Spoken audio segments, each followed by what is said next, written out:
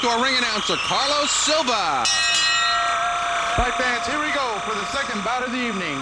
10 rounds, heavyweights. Fighting out of the blue corner, wearing green and white colored trunks from Starkville, Mississippi, weighing in at a trim 216 pounds, with a record of 27 wins, 1 defeat, and 18 big knockouts. Help me welcome Keith Mcknight.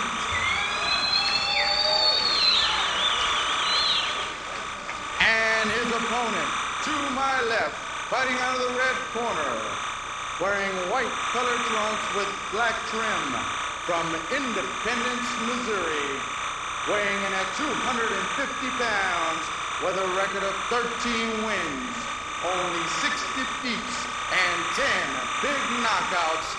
Help me welcome Toia.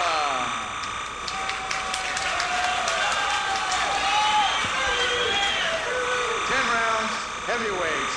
When the bell rings, the man in charge, Robert Gonzalez.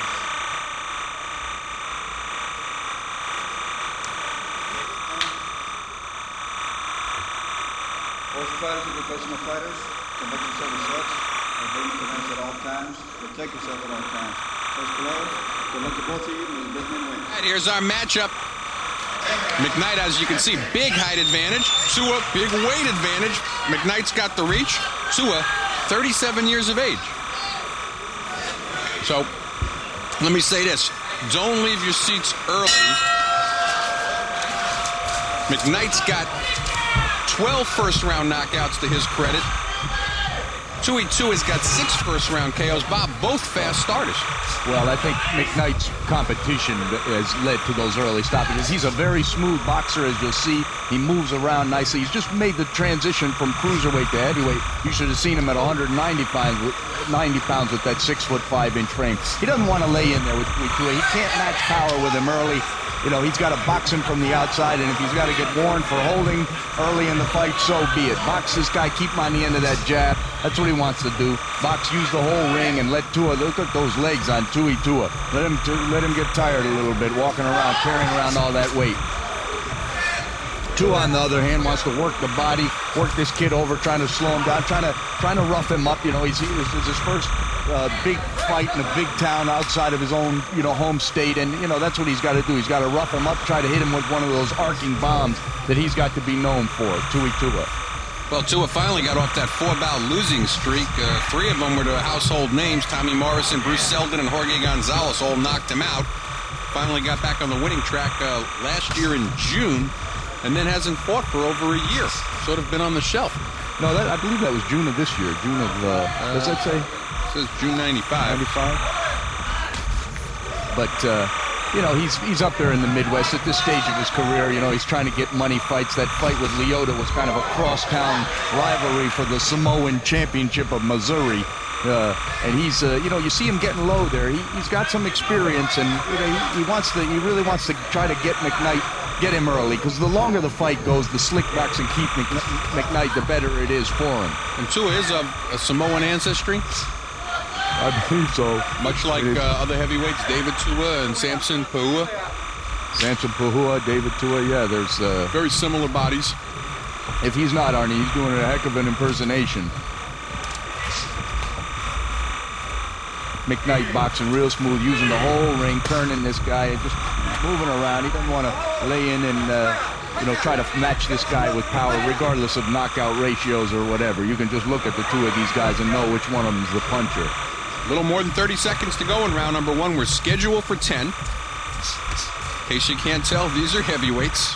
Mcknight came in 27-1, 18 big knockouts. Toia 13-6, 10 KOs.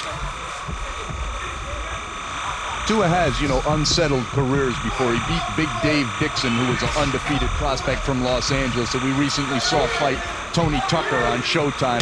He beat him when he was undefeated out in Nevada. Nice combination by, nice uppercut by Mcknight. And we said, don't leave your seats. Both of them big on first-round knockouts.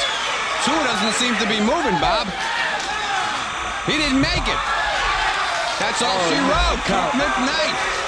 Big first-round knockout and a big test over Toia. His 19th KO, his 13th first-round knockout. There's Toia. Very happy, and rightfully so. Keith Mcknight. We said these guys start fast, and Mcknight, big uppercut. Toia could not beat the count. And you've got to start to wonder about Toia's chin at this point. We're going to take a look at a replay here. Round number 1 action. Look at, oh, there's that big uppercut. Stops Toia in his tracks. He just goes flat down. Didn't come close to beating the count. There it is from another angle. Beautiful punch by Keith Mcknight. Really starting to establish himself in the heavyweight division. Improves to 28-1. 19 knockouts. We didn't get a chance to tell you that his only loss was to left-hander Lyle McDowell. That was back in August of '94. He got stopped in the 7th round. We're going to go up now to our official announcement from our ring announcer, Carlos Silva. Fight fans, the official time, 3:07 of the very first round. Let's hear it for the winner by knockout, Keith Mcknight.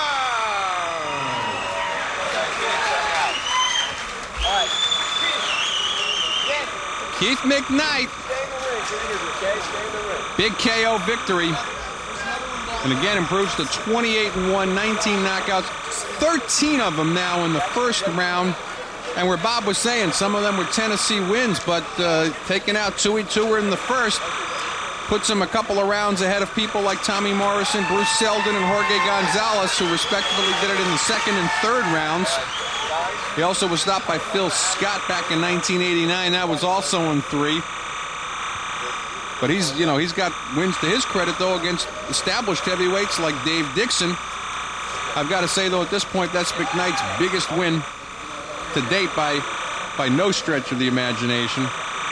Prior to that, of course, he was fighting cruiserweight. Only legitimately came over 200 pounds back in June of '94. Now really starting to establish himself, and Toia certainly puts him into the picture. And I can't say that he's hardly broken a sweat, because he does seem, and part of that's probably a big reason. He came in very warm. Toia looked very dry. Certainly the more warmed up of the two fighters. Keith Mcknight. And all of 25 years of age, so big heavyweight career in front of him. And now in the Cedric Kushner stable of heavyweights, odds are we'll be seeing him over on Heavyweight Explosion shortly, I'm sure. But tonight, making a mark for himself on Rising Stars. And I know Bob Spagnuolo's up in the ring right now trying to get a hold of Keith Mcknight. Get his impression, which I'm sure is a positive one. Maybe wanted a little bit more TV time tonight, but again, 13th first-round knockout for Keith Mcknight. And we're going to go up to our Bob Spagnuolo now with Keith. Supposedly going to get tested here tonight. What do you think about that? Felt good. You know, I trained hard.